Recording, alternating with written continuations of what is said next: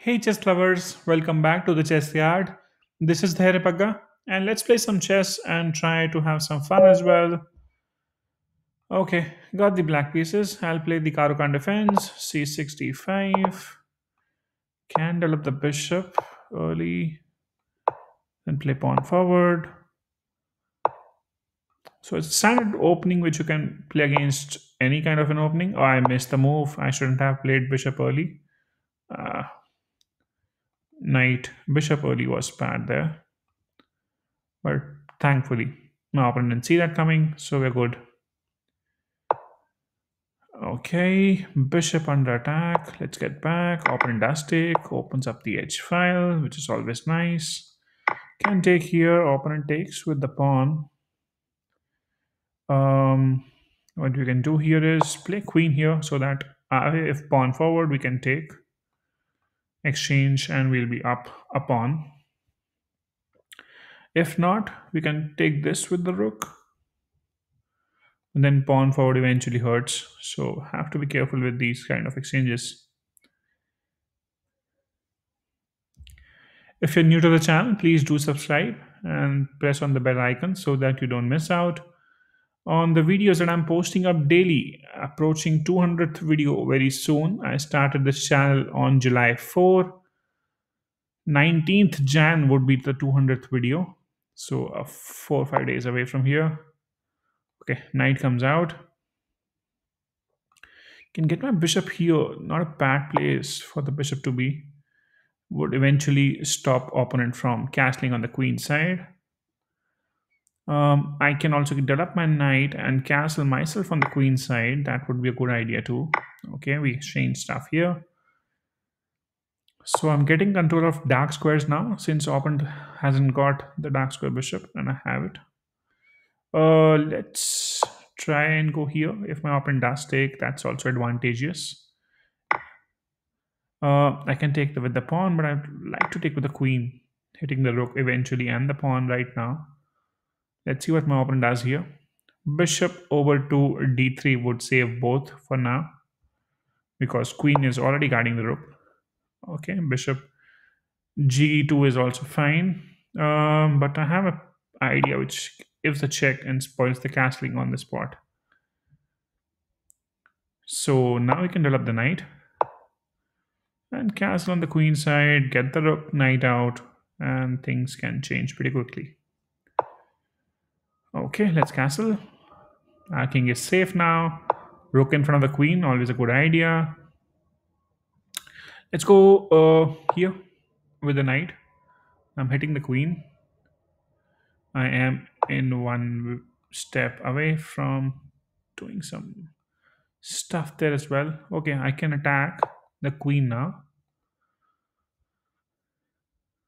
Rook over there is a good move too. I can double up as well. Yeah, let's exchange the queen, or I should keep it on the board. Let's exchange. Otherwise, the opponent takes the pawn. So why take a chance? Let's double up here. Can exchange rooks now. Can get my knight here or not there. Of course, bishop can take, but over to g4 would work. Yeah, let's go with a knight over here. Willing to give a check next, maybe take a pawn. Everything is working pretty fine.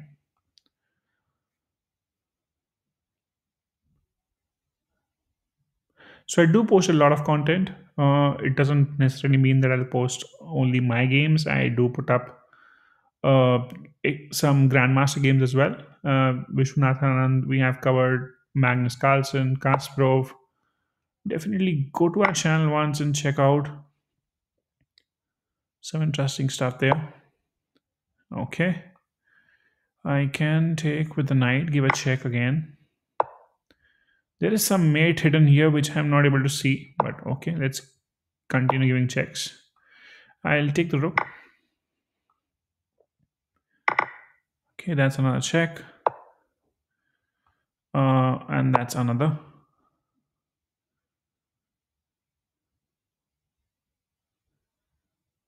This game is easily winning from here, so not an issue. I've defeated Stockfish level 6 in Leeches. There's a video on that as well. Defeated Jonathan Strauss. If you haven't seen that, please do see that as well. All right. So yeah, this was easy. Solid opening. Just one mistake I did in the opening, that was missing out on the pawn with the bishop was hanging, was attacking it. So let's go and see. Only I think that was the bad move. The rest we were pretty good. It was exactly here when I messed up. It's a big mistake. I don't know why I played that, but generally I don't. So that missed out, but my opponent didn't capitalize. So knight comes out, and then we exchange stuff. It's a decent amount of advantage, I would say, for black to begin with. And then opponent does take, I take back. Opponent pushes my bishop, which goes back. Opponent does take, I take back again with the queen, and this is a good position to be. And now, first of all, preventing opponent from castling is important. Otherwise, if I let that happen, say I play knight here and opponent does castle, the advantage which was close to 1.3 now is 0.6 only. So don't let your opponent castle whenever you get a chance, and then develop the knight. Opponent plays a passive move and I castle. Again, now opponent should be ready with discoveries, which does happen after he places the rook. Queen goes up and then rook comes in. Again, the best move in the situation as per the computer evaluation as well. Queen comes here, and again, you have to be wise enough when to trade and when not to. This was the right time, because if you just go back with the tempo, things can be bad as well eventually. See, the advantage went off from 3.5 to 0.3. The reason is you're letting opponent develop now, get the bishop out, and then maneuver the king up so that both the rooks are connected, and then rook can be exchanged as well. So don't give that space to your opponent when you are crushing. And once I do take, the advantages, the pawn structure gets spoiled. My rook is already in the second rank, restricting the king's movement. I can easily double up, and then I have a knight, which would be disastrous for the opponent. That's what happens in the game. And then I can take the pawn, but I don't need to, because I was cruising that point of time. Opponent proceeds. I take the pawn. That's a check. Right moves there, taking the bishop first, then coming back, and then I can take with the knight as well. Okay, but I took with the rook. Could have taken with the knight. Then I take. Opponent moves, and then a couple of random moves, and the opponent just left the game because there was no scope from here as well. So I hope you like the video. Do let me know your feedback. Keep watching and sharing, and do subscribe to the channel if you haven't already by now. Do check out a lot of interesting content on the channel. And yeah, let me know what else I can cover up in the channel. Thank you so much for your time. Take care. Bye bye.